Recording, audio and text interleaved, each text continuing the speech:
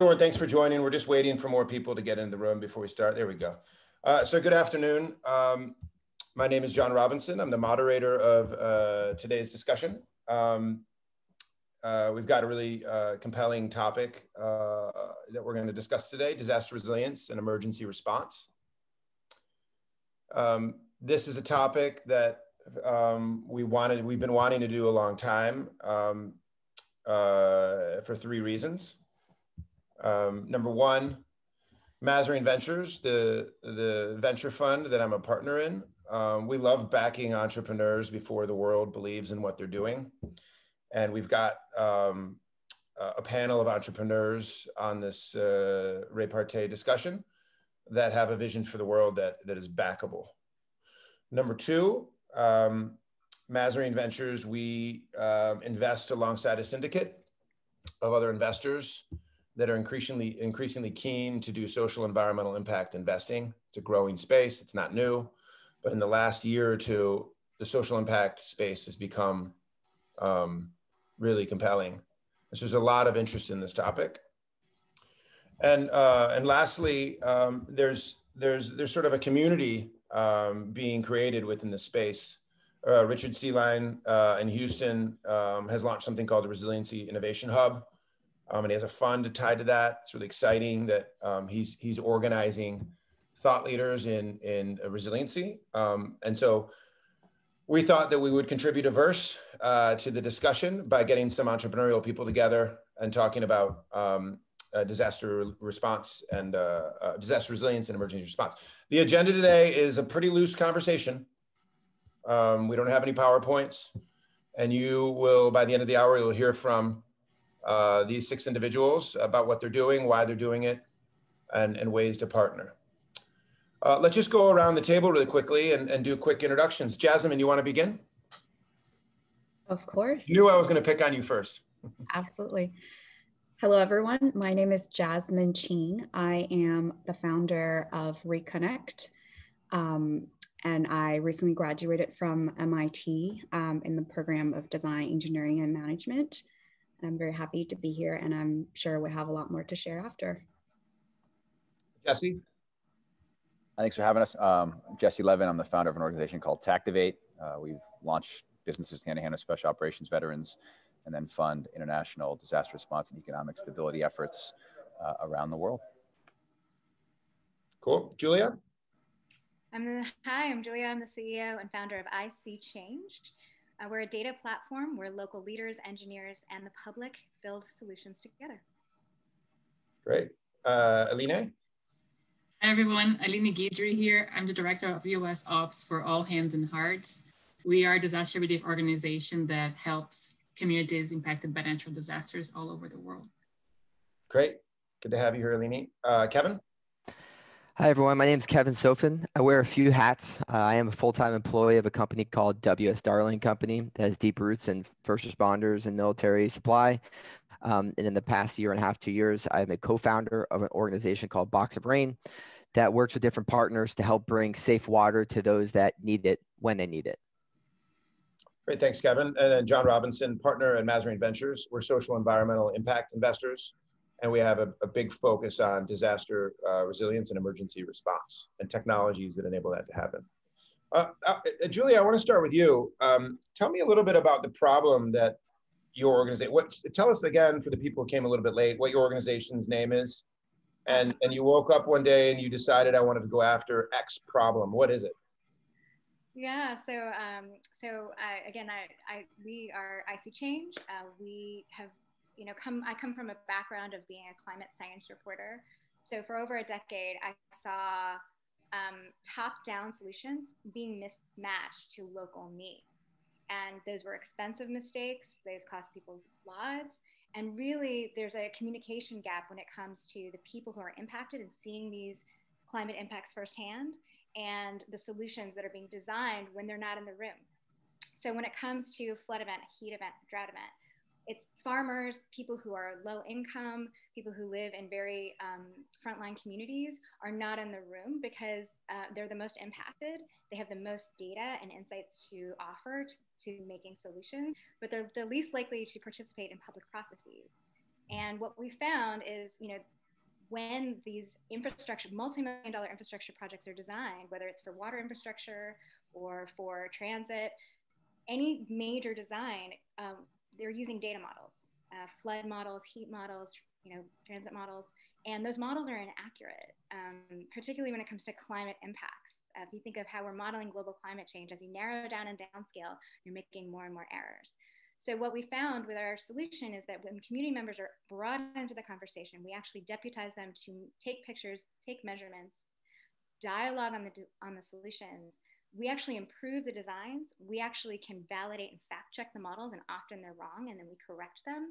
And then we've saved hundreds of thousands of dollars to our clients, who are largely engineering firms and municipal clients. We're looking at working with utilities this year, and added impact.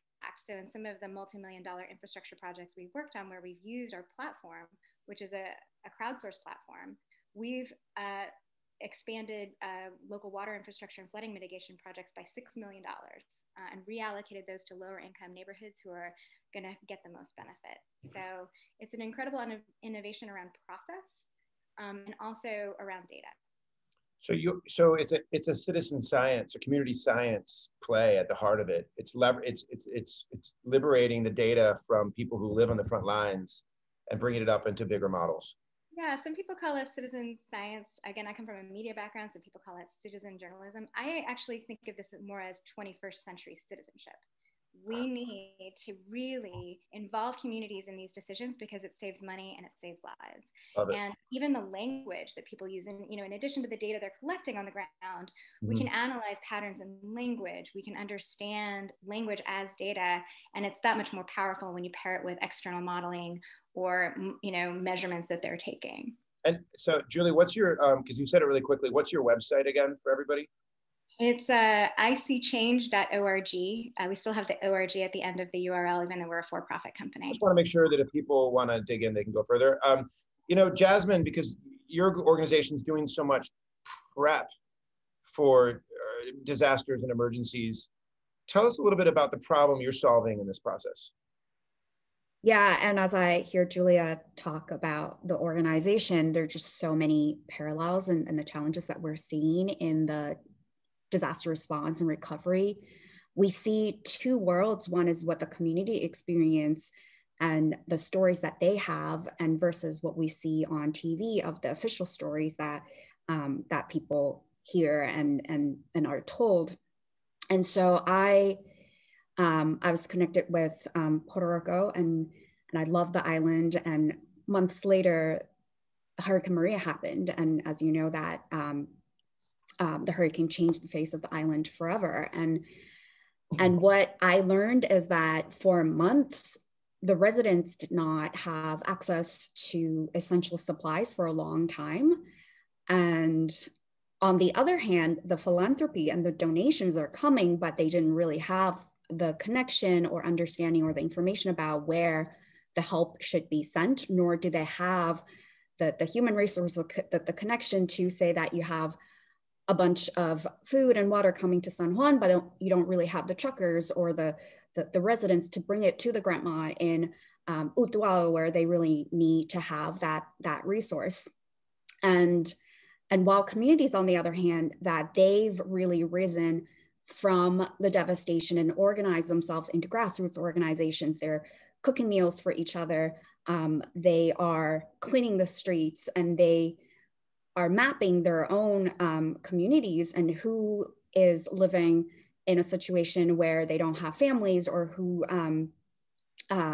needs food, and the people who are bedridden. But the two worlds are not connecting.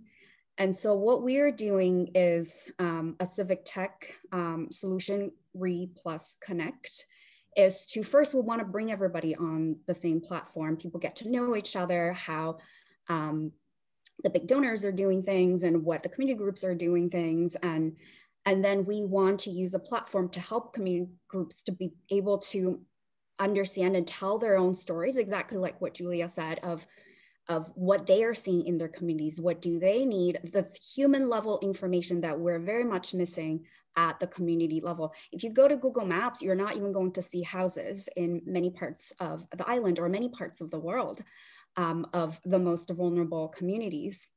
And the third piece is that we want to be able to use this crowdsourced community level human intelligence, local information and knowledge and best practices to inform how help is distributed and how we can mobilize residents to be part of the response and recovery process, because in so many ways, this is a core of building resilience. And lastly, for accountability and adaptability of the work that communities are doing and the philanthropy are doing, we have to help them to report what people have done on the ground in a much easier way, because that's sort of the pain in the neck for everyone. So we're trying to tie everything together and elevate communities' voices, make it easier for people who want to help to be able to help and to organize. So that's I love it. The entrepreneurship, the entrepreneurial ferment here is solid. It keeps getting deeper and deeper as we get through. And your name of your organization, what's your website again, Jasmine? So it's RE means resilience, re+connect.org. Great, solid, and a nice, concise introduction. I looked at your website a lot, but you just explained it so clearly. Jesse, what is the problem that your group's solving? A little hairy. So I resonate completely with what Julia and Jasmine just said, but basically for the past 12, 13 years, we've taken what we call expeditionary entrepreneurship, and we send small teams in, we combine special operations, logistics, communications folks, and we go all over the world wherever there's an issue. And our niche, has been, we identified very early on the disconnect between, aid, top down, these big box solutions, and there being a really stark contrast between the true narrative and the real systemic issues and like the ground truth and the issues that the locals are facing versus what all the well-intentioned aid was actually doing.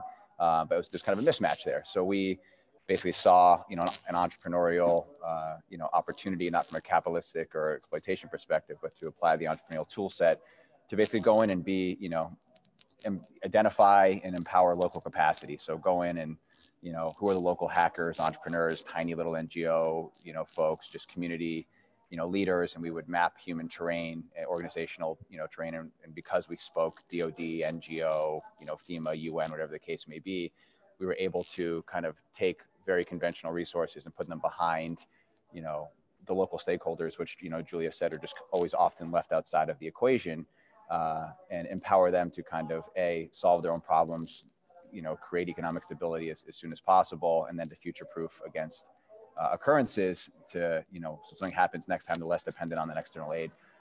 And all those lessons, we've learned, we're doing the same thing over and over again. And what we're tackling now is, I think, a lot of people in this community are starting to use the terminology, proactive readiness, whole life community.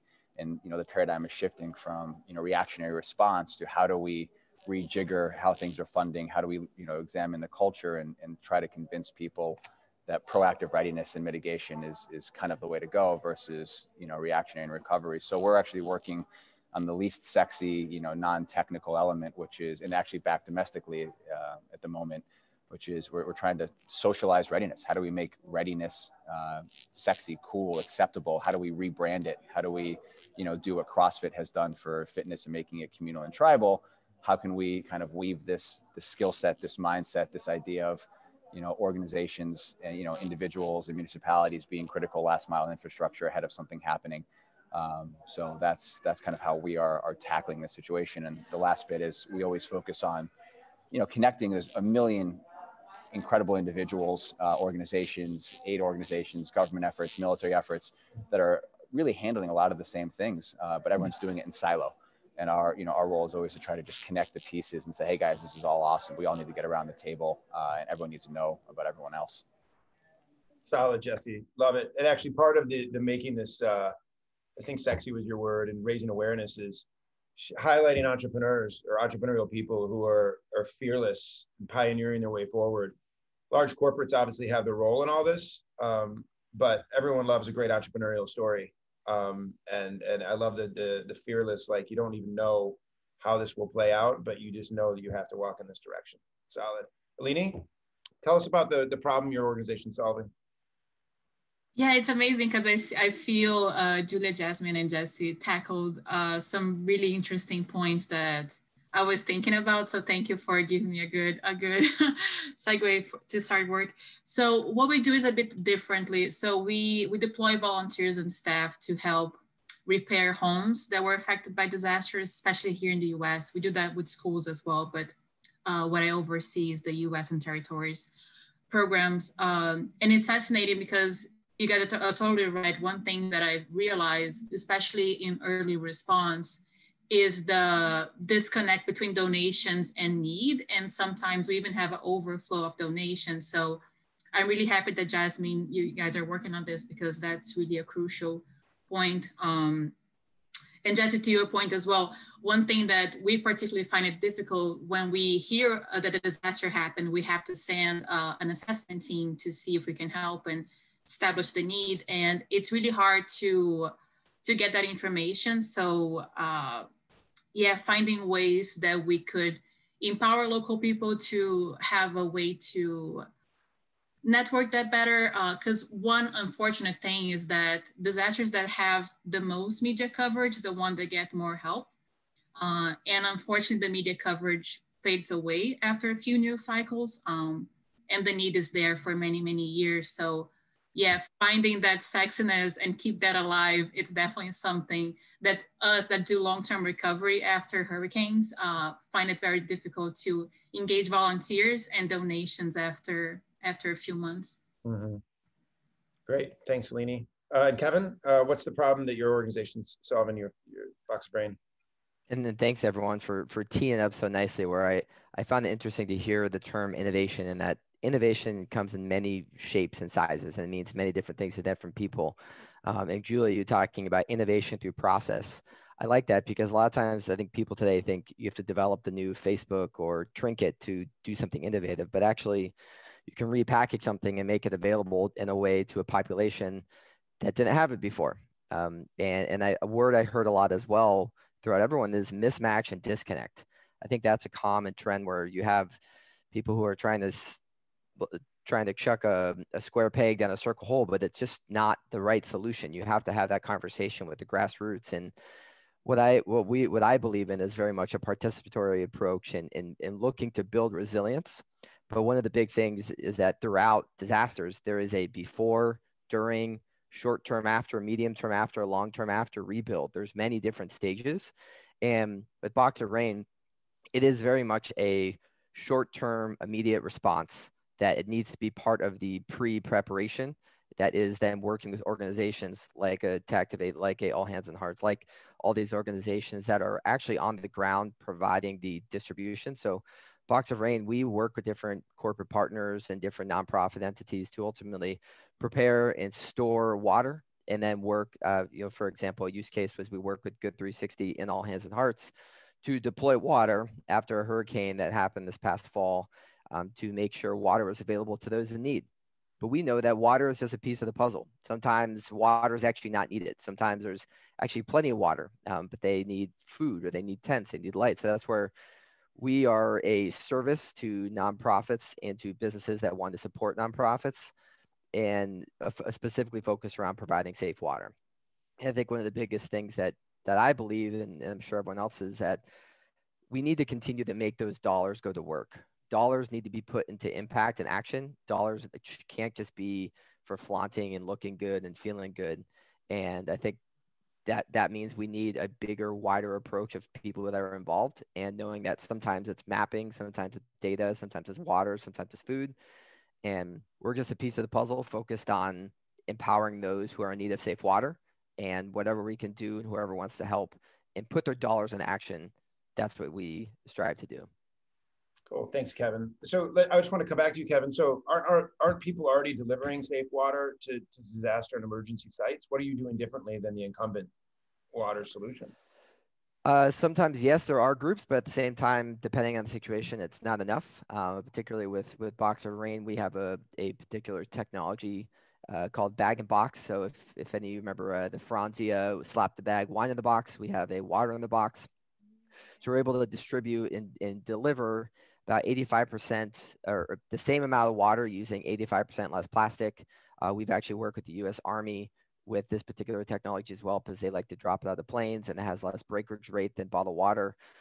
So there's still the need in some regards for these one-time use distributed plastic containers, but we're doing it more efficiently, effectively. There's also the means to make it reusable and reusable in different ways.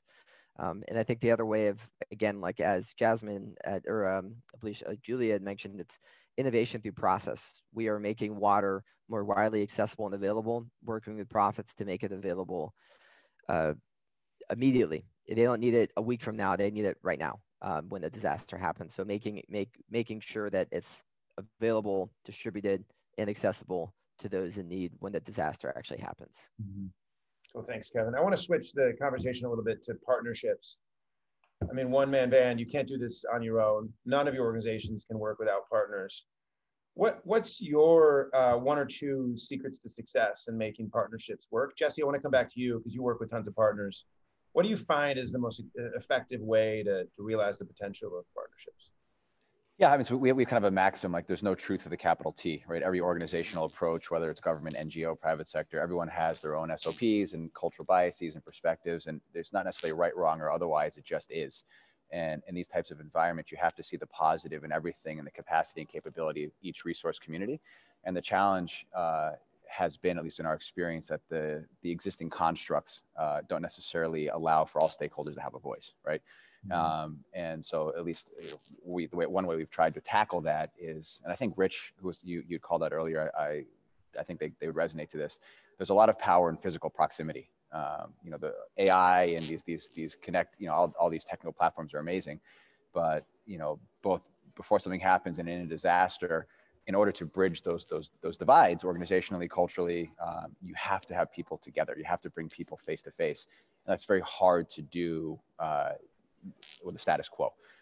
So the way we've done it is we literally, you know, as unsexy as it is, I keep using that term, but we stand up what we call team houses, right? We create a little physical location, whether it's a tent, whatever, and we go out and we find, you know, the finger painter, the bike builder, whoever the local, you know, power broker might be, and we, you know, grab someone from the government, we grab someone from the military, we grab the helicopter pilot, we grab someone from the 82nd Airborne, whatever, you know, and we say, hey, you guys need to know each other, right? And when people sit around and have a beer and say, oh, you know, I'm military, but you're NGO, you're not half bad. Oh, you're the local kid that happens to have all this information that the government's trying to source. Oh, but you've already got it and you're 16 years old. Well, that's amazing. So we just put people together. I know it's, you know, it's not a novel concept, but it seemed to have worked, you know, very well, both, you know, and we try to really do that proactively before a disaster happens. We saw a lot of that, you know, as a result, a lot of the inefficiencies with COVID and, you know, people trying to help but don't understand supply chains and how hospitals work, and our kind of theory of change or philosophy is if you can get people together before something happens, they can understand how things actually work, and you can establish informal relationships.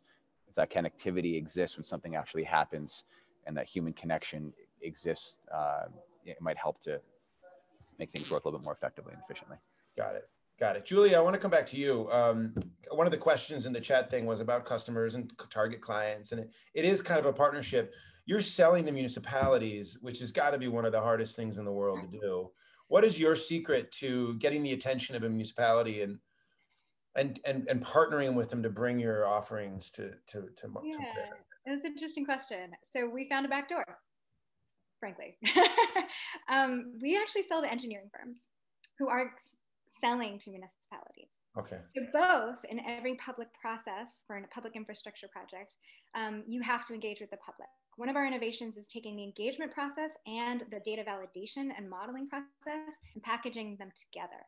Mm-hmm. So I can go to an engineering firm and being like, hey, you need to validate that, you know, your model for flooding in this neighborhood. We'll provide the validation data, you know, and we can go in that door, or we can be a part of their engagement process. Same with municipalities. So, you know, if, you know, most of the time a municipality is budget constrained and they are risk averse. Mm-hmm. So if they don't have an easy way for me to get into an RFP, I can subcontract with some of the engineering firms who are, you know, dedicated to doing the modeling work. And that's a win for them because we actually improve the models and we're helping them with their design, and we are getting them the points they need on public trust and engagement. So that's actually our primary client. And actually, in terms of engineering firms, it is a very large market. You have small and medium engineering firms, like 140,000 of them in the US alone, that you can sell these for services as a subscription to. But the municipalities, once you do land that client, and it's a little bit of a longer term game, once they sign you in or bring you in and you become a part of a process and you're trusted, they're a lot more hesitant to leave you. Actually, you can kind of stay in as a long-term contract. So that's how we've handled that market in particular. But we're really excited also about the utility of our product for utilities, who are maintaining water lines, sewer lines, managing drought and flood cycles, electricity utilities, small ones who are dealing with energy efficiency and heat and urban heat risks, or downing of wires. And that, again, those are great opportunities for us to be exploring in 2021. But basically, we think of climate change as a long-term emergency that is punctuated by all the events that all of you all have been responding to.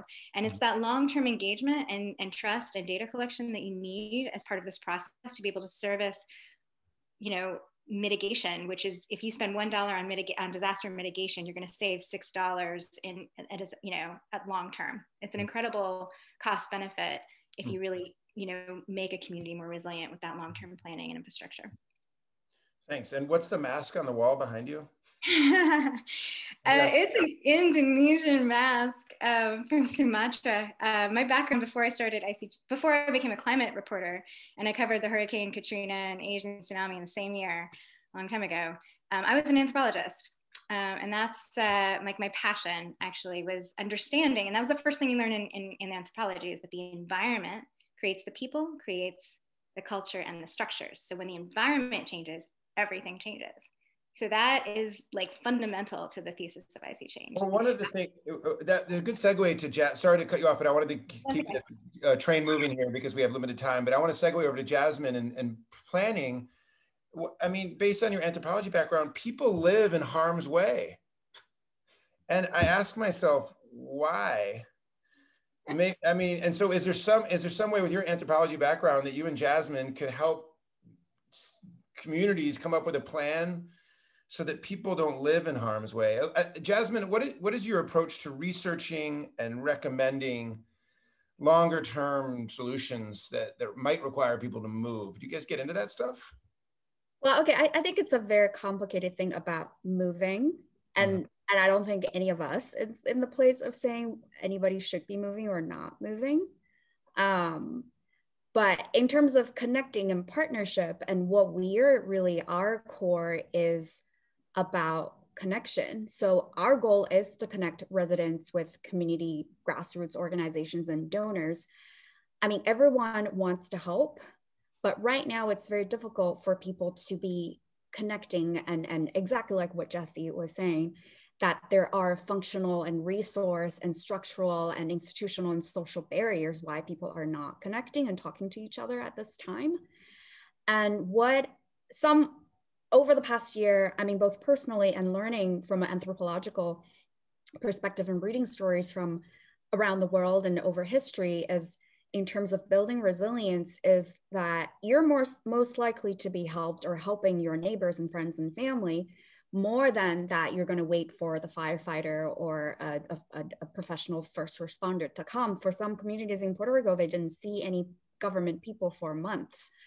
And that and also during the pandemic, you probably have seen that in the United States, the wealthiest country in the world. But when you have elderly people that needs groceries being delivered and being cared for and get checked on, you need your friends and neighbors and connections. And that's the kind of core, what we're talking about, the core of resilience, is to be able to connect with each other. And the social capital that we're seeing is how you're going to be able to find information about, should I be moving or not, if that's a topic that you're interested in, right? Like, how do I apply for government funding?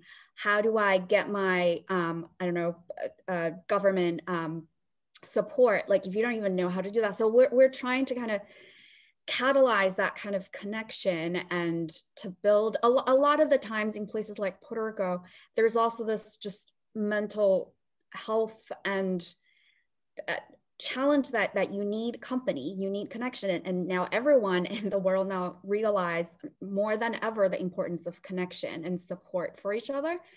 And also this kind of bonding and communities being able to band together is also the source of fighting for their own rights and asking and fighting for what's deserved of them from places and where they should be able to access the kind of resources that they need to access. So we see really the ability and power to connect people as the core of, and be able to make decisions that's not just being pushed away. There's so much research about disaster that, again, exactly like Julia said, of who's sitting at the table. Right now, it's really white engineers that are sitting at the table making decisions, and not residents, not other people. And sometimes they're being pushed to move when they don't feel like moving. And there's a lot of reasons why people do not want to be moving. And our own, going to a more philosophical level of our relationship with places are very personal. There's so many different reasons why we live and choose to live in certain places. And I'm an immigrant, and I realize, the huge, I know that the kind of the pain I've have to come to live with because of the certain choices I've made to come to the U.S. So I'm going to stop there. Cool. Thanks for that. I like the connect. I mean, your name is connection. I mean, that's in your company's name is connection. So that's a needed area of help. Alini, I want to switch over to you. And so you mentioned in your opening remarks that you're helping rebuild homes. Is that a decision that your organization made because of your corporate support, or is that something that you started with that as a vision, and then you were able to attract corporate partners to donate towards that vision? Tell us a little bit about how you arrived at that particular issue. Yeah, that's interesting. Yeah, it's just our niche. One thing, you have to find your niche. There's so many problems, and to Kevin's point, it takes a village. So I think you have to find your strengths and then find partnerships that leverage the work that you're doing to help communities. But no, it's interesting. We actually started in Indonesia. So it's funny that Julia was there. That was when our founders started the organization 15 years ago. And initially it was just getting people to help people. It was as simple as that, just to come volunteer and just help as much as needed, asking communities what they need, and then building boats. It was literally like anything.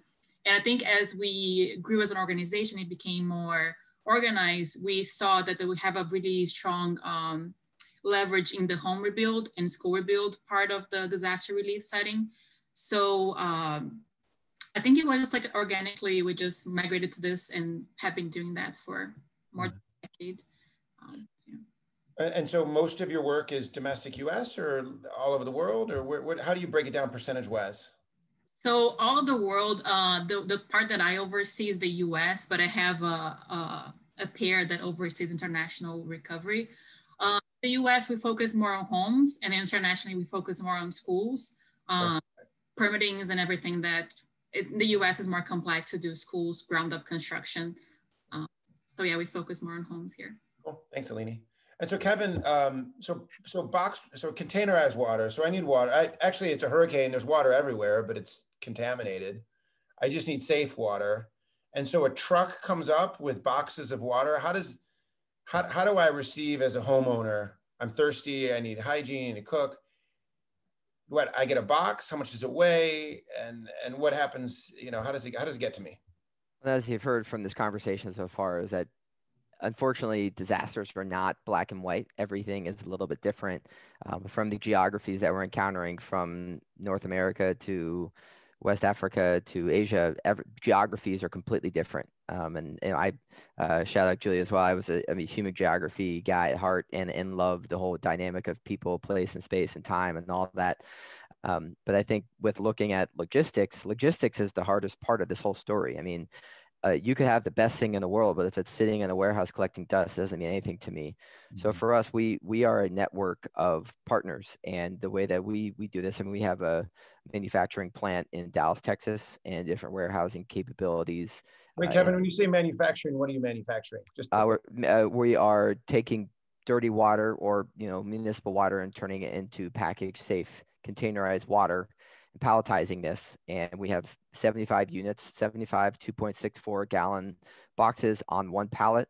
And often we ship by the container load because we're not quite Pepsi or Coca-Cola and selling on 7-Eleven shelves.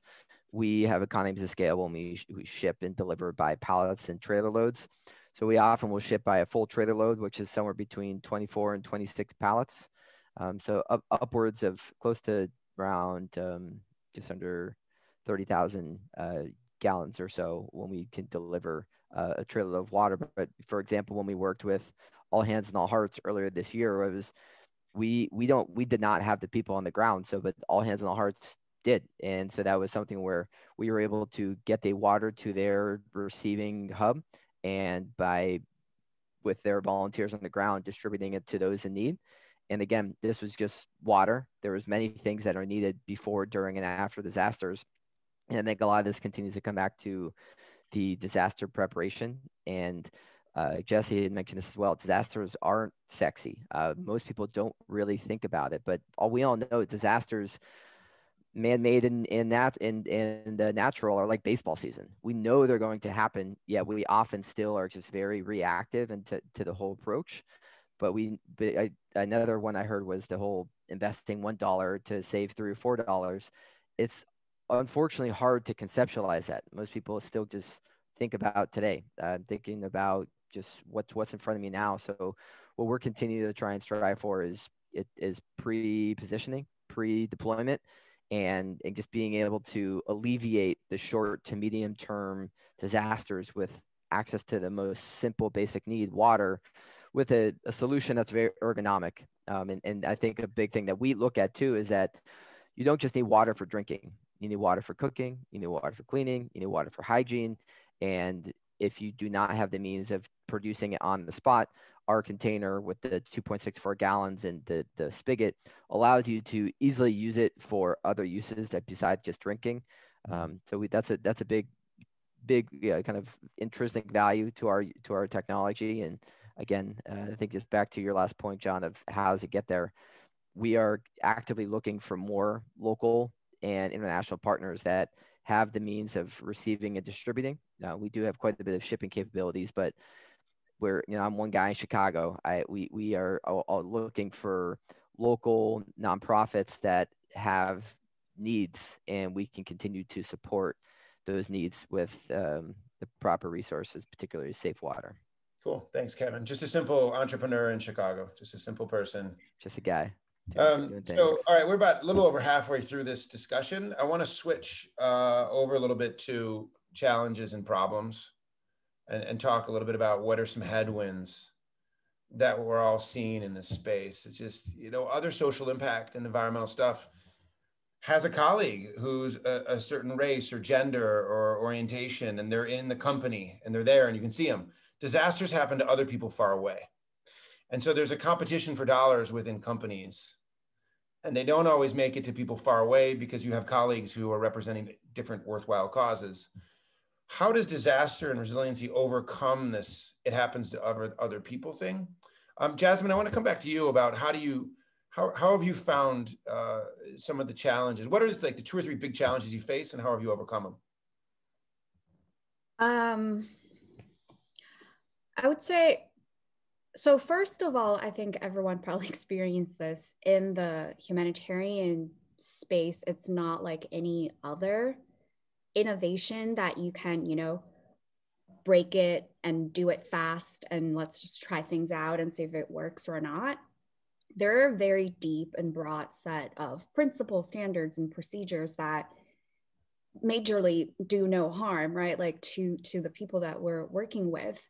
And there's very high accountability requirements, and there's limited amount of resources to meet the growing challenges. The money that can come for innovation, quote unquote, but they're the money that also really needed to just feed the people and water and shelter and all that. So we have to be very, very careful in terms of how we are using resources to do innovation. And unfortunately, there's a lot of times that there's some good but not good enough solution out there that doesn't meet that cannot scale. And then you kind of in an awkward space of, so what do we do about that? So we definitely want to be very, very careful about how we do innovation. And what we are trying to do is that the research phase is very long. Like I spend a lot of time on the ground, and I am an all hands and hearts volunteer. I was in Jabagoa. I was learning with the volunteers, with the residents, and spending time on the ground. I spent so much, I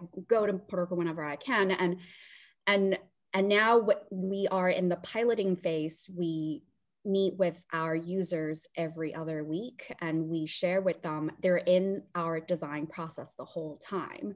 So we know we're building something that they will absolutely use.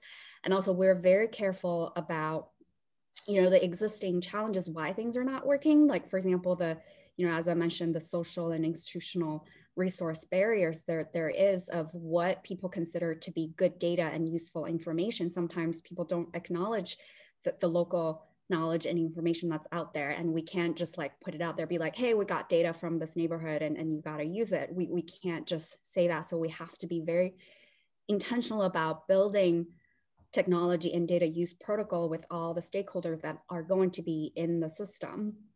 And I guess overall, it's just important to be humble and see who we are. We're facilitators. We're not the know-it-all, and we're building this with the users, and we always apply for funding together with our users, so they are well acknowledged and compensated for their knowledge and time in the development process. Mm-hmm. So yeah, overall, just see them as the expert, and that we're learning with them. We're taking the time to do this, so we're not wasting time and do no harm. That's the most important. Great, thanks, Jasmine. Jesse, I want to switch over to you. What are some headwinds you face? I know every site, every disaster is a little different, but generally, what are some of the big headwinds, categorically speaking? I think systemically, and a drum we've been beating for a long time, is there's the missing, gap, or the DNA in this whole, humanitarian assistance disaster response ecosystem. I think is entrepreneurship, right? And there's a very specific structure for how things work. And either you're a for-profit, or you're a disaster capitalist, or you're an NGO, or you're government, or your DoD. And I think a lot of people have expressed this. There's a big room for informal actors, right? Informal capacity, the people you're actually there to help, right? And a lot of times, and I forget who said it, but the narrative is also, often misconstrued, and that's not necessarily malicious. It's hard to get at the bottom of the true and, inherent challenges in every respective disaster. It's very difficult. And entrepreneurs happen to be really good at that, right? And just as corporate social responsibility has evolved over the years, and we started, the one-for-one model, and then we realized what didn't work about that, and, things have kind of changed. We really think that there's huge space for the entrepreneurial mindset, toolkit, perspective in this world, right? And that's not necessarily to say, hey, let's drop in, start a business, and capitalize on, disaster capitalism. It's, how do we, in a sustainable way, empower, train, entrepreneurs to be deployable, to speak this language, to be able to embed with and help NGOs, private companies, military, make those connections. Because guess what? Solving a problem in a disaster, especially, looking at all of the cultural biases and ingrained systems that are keeping our society and other societies from being proactively ready, because there's such a sense of dependence and, reactionary and that's how all of these, resource bases are currently established. That's an entrepreneurial challenge, right? That's a huge opportunity. But it's really difficult. We have intentionally not become an NGO. Our life would be a lot easier, but we really wanted, as cliche and as millennial as it is, business can be used for good, right? But a lot of times, a lot of NGOs, spend a lot of time begging for money and fundraising as opposed to executing on the mission. Whereas if you're a for-profit, you go and you make some money and you do what you want with those funds, and you can self-sustain and self-support. But when you drop into these disasters and you're an entrepreneur, like, you don't affiliate intentionally, so you can be unbiased and you can, be a chameleon and cross over all these parallels. The FEMA guys don't know what to make of you. The UN log cluster doesn't know what to make of you. The military can't quite place you. And that's an asset if you know how to play it. But at the end of the day, I think there's absolutely massive, massive opportunity and a need to define, an entrepreneurial role. Jesse, just quickly, what are the different entrepreneurial personalities or backgrounds needed on the ground? Is it possible to say we need an entrepreneur that is this skill set, that one? What are like the big 5 entrepreneurial types that would be really helpful? I think it's a curriculum issue in the States. I think there's a room for a track to educate people on, the humanitarian ecosystem, what happens in disasters. It's a sociocultural, social movement theory, all of these things that apply to actual disaster response. But the types, the personality types. Look, you need people who are, really empathetic.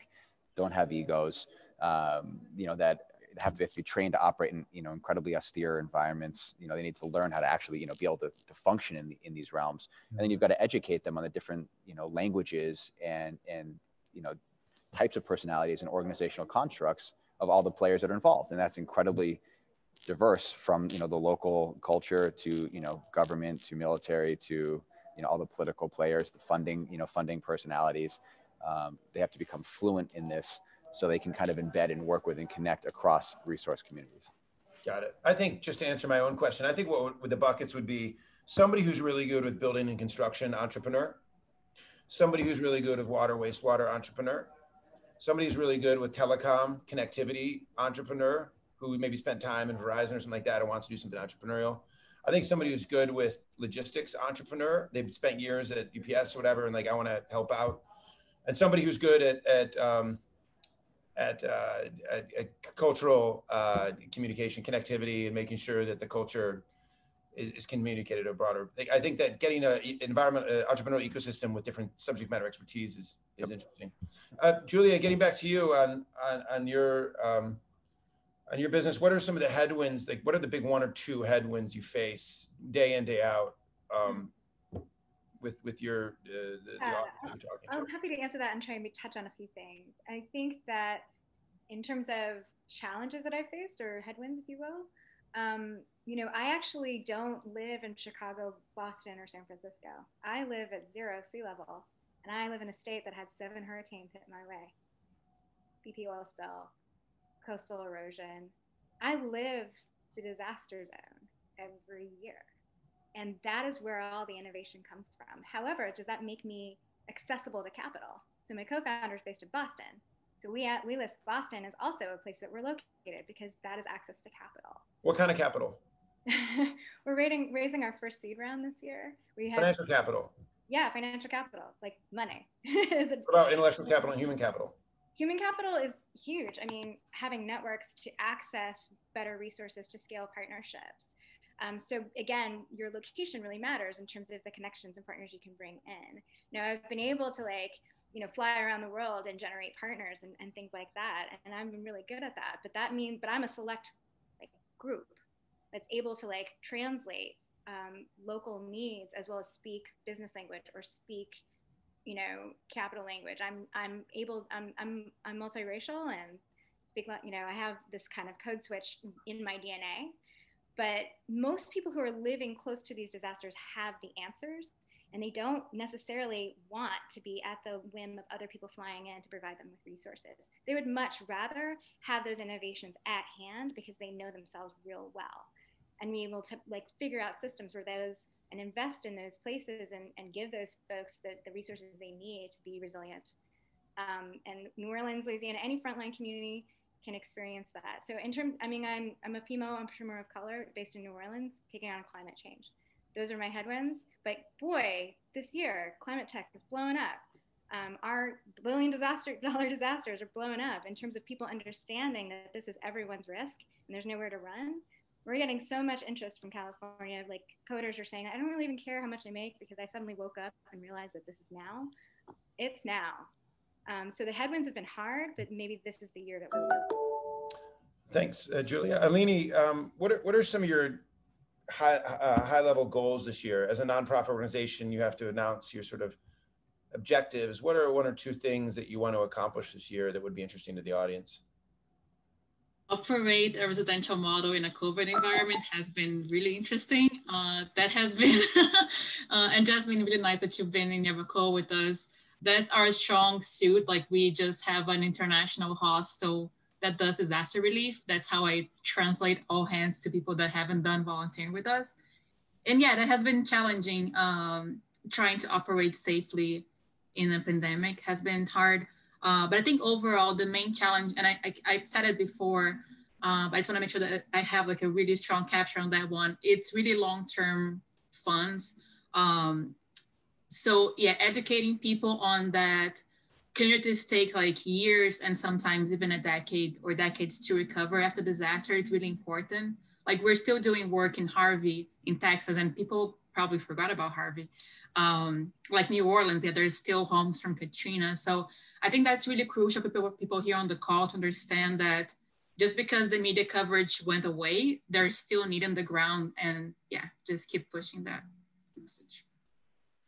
Kevin, some of the disasters that are around us are chronic, like Flint.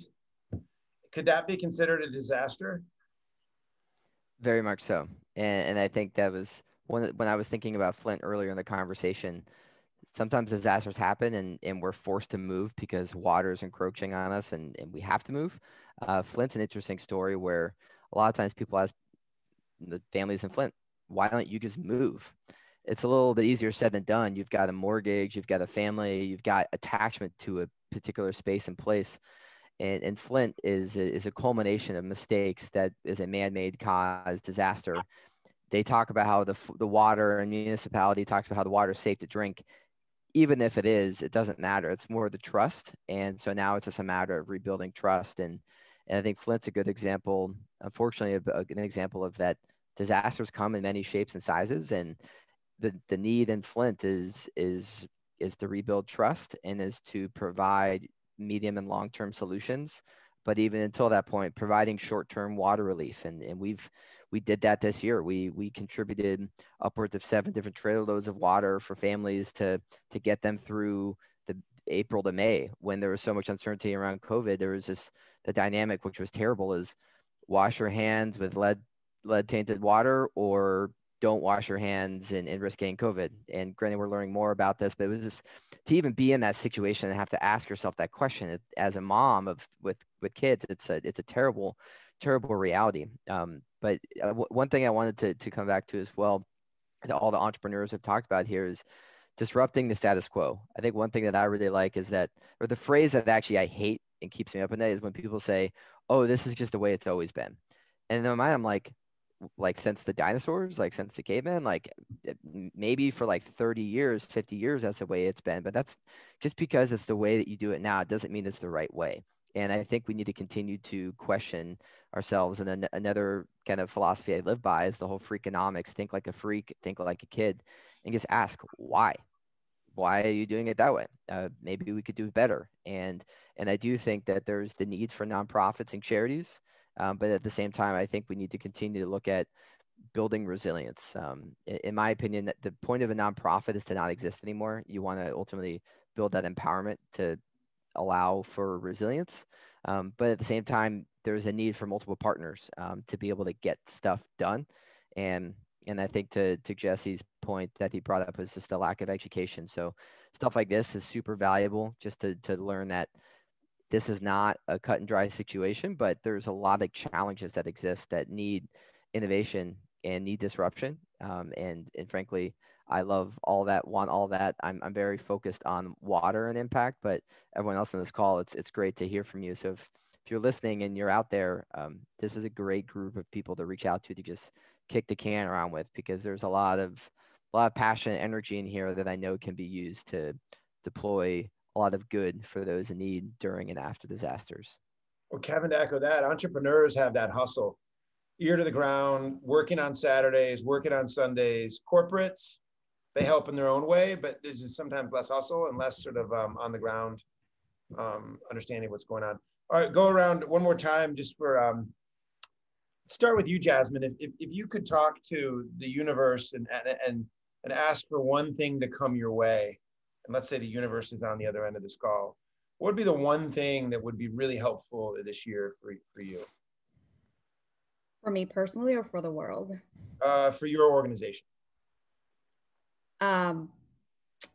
Connection. To out there to, for us to learn about what you're doing out there, community groups willing to try and to try and for us to learn from them. And we're always looking for talents to join our group, and funding is always something that we're looking out for.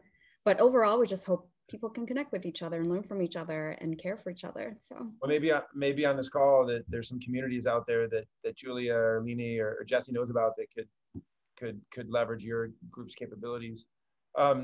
Jesse, what's one thing that you'd like to come your way this year?